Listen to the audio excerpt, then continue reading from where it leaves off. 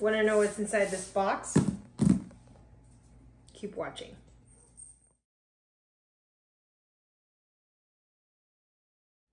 Hi everyone, this is Audra with Pathfinder Strong. Today I want to talk to you about something very important that all Pathfinder directors should think about, and that is field uniforms. For those of you that don't know, there are two different kinds of uniforms. Actually, there's more variations, but two main kinds: dress uniform, field uniform. So dress uniforms are like the button-up shirts and black slacks or skirts that you order from Advent Source.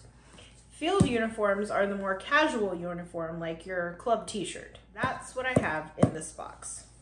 So my club actually has several variations of field uniform, which I will tell you about, but I'm going to start with the first one. This is our club t-shirt.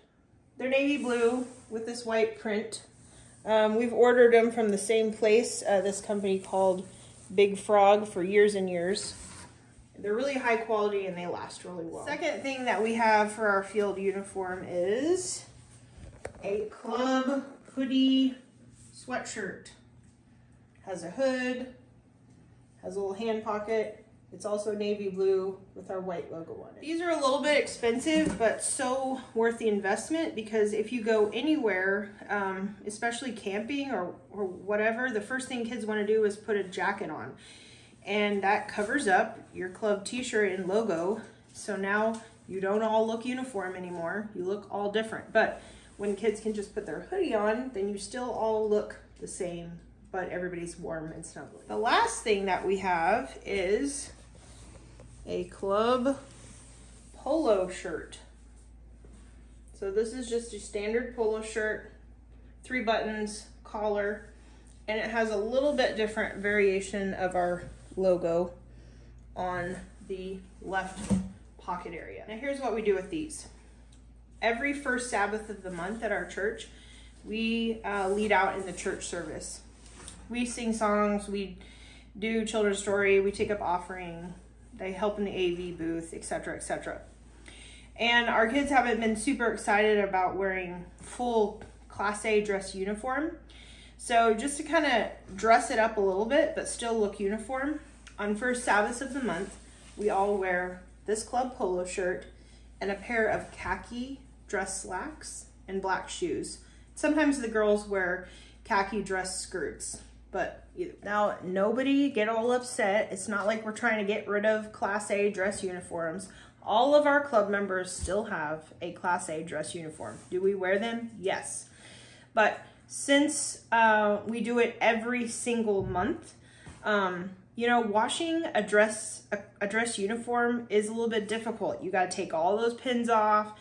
You got to be careful with the way you wash it with all the patches on it and everything. And it's just a pain, especially to be doing it every single month. So this polo and khaki idea was born out of just trying to give us something to set us apart, something dressier, but that was a little easier to take care of than a full Class A dress uniform. I mean, honestly, let's be realistic. We're working with kids. So if you have potluck after church, wearing a dress uniform and eating, probably not a great idea. You know, so when do we wear our dress uniform? We wear it a couple times a year on the first Sabbath of the month, on special occasions like World Pathfinder Day. We also do wear it for investiture and induction services.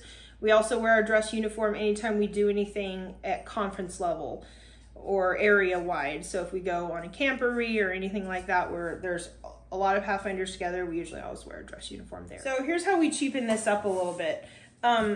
With their yearly registration fee, every kid gets 2 t-shirts, 1 polo, and 1 hoodie.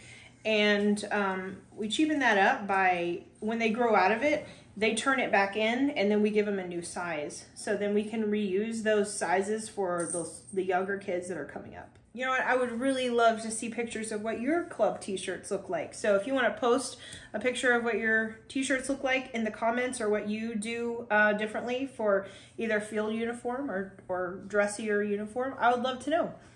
Feel free to subscribe and comment and like and share and all that stuff.